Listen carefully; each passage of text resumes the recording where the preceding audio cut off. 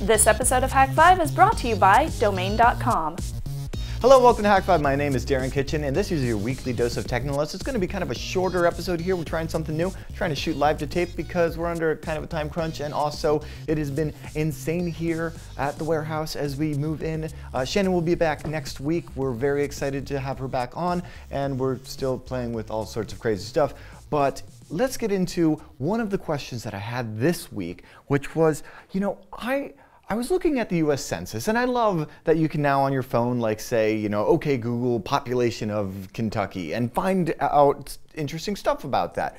But you can't ask, so how many cats live in the San Francisco Bay Area? There's no answer to that. And it got me thinking, how could you find out? And we need a hotline. I feel like this is something we could crowdsource. We get a bunch of hackers together to all call every number that begins with 510 or 415 to, call and say, hey, how many cats do you have?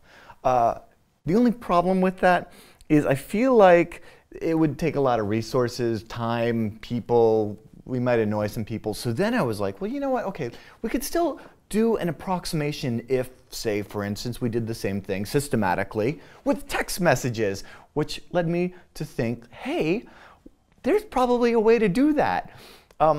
Which is awesome, because now I'm going to hack to learn how to do cool stuff in Python, except not. Okay, so this is where it gets cool, except it fails. So 2009, Darren is very excited about this. Check this out. It's up on GitHub, and it is called Google Voice. And this guy here is a basically Python front-end API to the Google Voice SMS service, which is fantastic. I use it all the time. I love it. I have one phone number that comes to all my phones. I use it to text and all of those things. So anyway, this is where it got really sad pants, which is if I come into the actual app now, you can see a great little help thing. You basically log into your Google account. If you're using second factor, you'll need to create a special password for that. And we can make calls, and we can send SMS, and nothing works, of course, because in fact Google changed their API quite a while back, and this no longer works. In fact, in this year, in 2014, it's all changing because Hangouts are the new thing. And so there isn't really a good API as Google tries to lock down other people from doing exactly what I was trying to do, which is really sad because we could have. Look at this. This is so fantastic. There's examples here of checking your inbox, or let's see, sending SMS messages with Python. That is freaking sweet. Look at how easy that is. So then it occurred to me, okay, we could probably do this another way. So I kept on looking around, and that's when I found this other awesome tool that I want to share with you on GitHub, and it is called textbelt. And this right here is essentially a server that you can run. It just requires that you have send mail set up, so a mail server on your Unix box, right?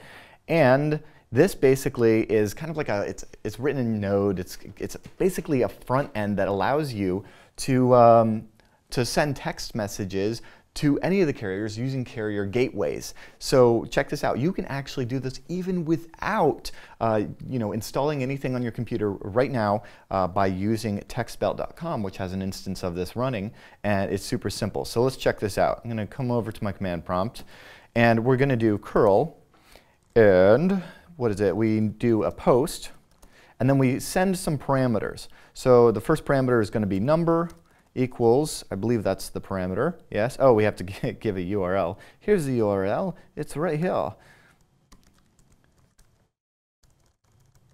So we're making a post to that, and I don't know why my clipboard hates me. That's really strange. So you just send a post, and we're going to use curl. You could use wget or something like that. But to textbelt.com/text, you give it tacd, and then the number. What's my phone number? On this SIM card, it is 510-417-0103. Okay, and then tacd, and then I'm going to put this in quotes so I can put more than so I don't have to escape characters. But message equals hello world. How many cats do you have? Right? And as soon as I send that, I get success. You'll either get, oh, and then you hear that beep. I either got success or I get true. And now if I come over to Text Secure, which is, by the way, like the most fantastic SMS-y app if you're going to use your SIM card-y thing, and I wish it worked with Google Voice, but at that point, it would kind of be, I don't know, moot, considering that all of your stuff would have gone through Google anyway. But regardless, I now have a text, and I wish that I could show you this more easily. Thank you to, little tangent here. Thank you for everyone that sent feedback from the last week when we were talking about basically mirroring our Android screens without using the USB port. And Chromecast was pointed out to us several times because it is supported on many of the Nexus and other anointed Google phones to basically mirror your screen. And I don't know how well this performs with like 3D games, but it mirrors your screen over to a Chromecast, which seems kind of cool. Paul pointed out that this isn't the best solution for our particular thing, and that's kind of an idiosyncrasy of our HD mixer here. It's very particular about 1080i 60 versus 1080p 30 versus whatever, and as far as I know, the Chromecast doesn't allow you to get nitty-gritty about those details. We could fix this with a scaler, and that would also take care of the HDCP issue as well. A scaler is basically a box that you can put anything into, like whether it be composite or HDMI or DVI or VGA or RGB or SCART. SCART? Paul, can we do SCART? One of them does, yeah. Yeah, so anyway, that is an amazing device. It's kind of expensive, but it scales all of that up or down and then feeds it out as what you want, in our case, a nice little clean HDMI feed. So yeah, that non sequitur notwithstanding, I now have a text. Depending on the carrier, you may get your text from, in my case, txt2@textbelt.com. But I see, hello world, how many cats do you have? Problem is I can't send a reply. 3. I don't have 3, I have 1. Okay, I shouldn't lie. 1. And she's the cutest. Great. So now I told the internet about my cute cat, but the thing is, you'll notice here, we're not getting a response over here. So it's kind of only halfway there. Maybe we could say like, how many cats do you have? Click here to this rando website and tell us. And that would be great for fishing, I guess. Now I should point out, before you start thinking of crazy fishing expeditions with this, textbelt does have a limitation, and that is 75 messages per day per IP address.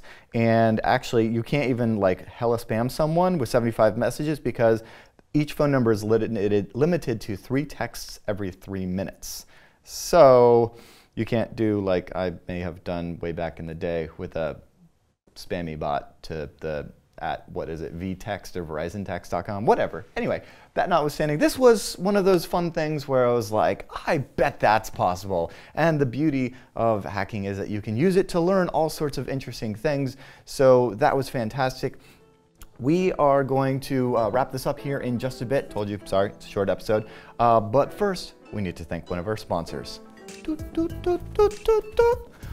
It doesn't matter whether you have 5 cats or 500. When that killer idea hits, you need to snag yourself a domain name and web hosting fast. And with Domain.com's quick domain discovery system and their easy checkout process, you'll have your website up and running in no time. I love Domain.com because they're affordable, they're reliable, they're easy to use, plus Domain.com's active social media presence at Domain.com and their great customer support makes it really a great place to do business. And here's the thing, the guys over at Domain.com, huge fans of Hak5, and they want to hook you up. So if you use the coupon code HAK5 at checkout, you'll get an extra 15% off. So when you think domain names, think Domain.com. Boop, boop, boop, boop, boop, boop. So that just, oh sorry, wait, that's my domain voice. So that just about wraps up this week's episode of Hak5. But before we get going, I can't wait to invite you all down to the warehouse where we can do excellent cool projects. And we can do that December 6th. So if you are in the Bay Area, if you're familiar with our Bay Area hacker brunches, we're having one on December 6th. It's going to start at the Baltic, which is a fantastic place where we can get German pancakes. And then if you would like, you can stay later for the rave that will be happening here at the Hak5 warehouse, which will be really fun. I don't know what we're going to do in between there. Maybe like a drone off. That would be really cool. There's a flying field very close to the thing, and maybe you don't know anything about drones. Maybe I'll just bring a dozen drones and we'll just crash them all into each other in between the brunch and the beginning of the rave. Anyway, if you would like to join us, hak5.org/brunch is where you can find all of the details and sign up. We do need you to RSVP, and we would like to see you at the brunch so that we can vet you and make sure that you aren't a crazy serial killer. That said, for Shannon and I, we would like to thank you for watching. Find us at hak5.org/follow to find all the social media thingies, as well as hakshop.com to support us directly. And without further ado, until next week, we're reminding you to trust your technolust.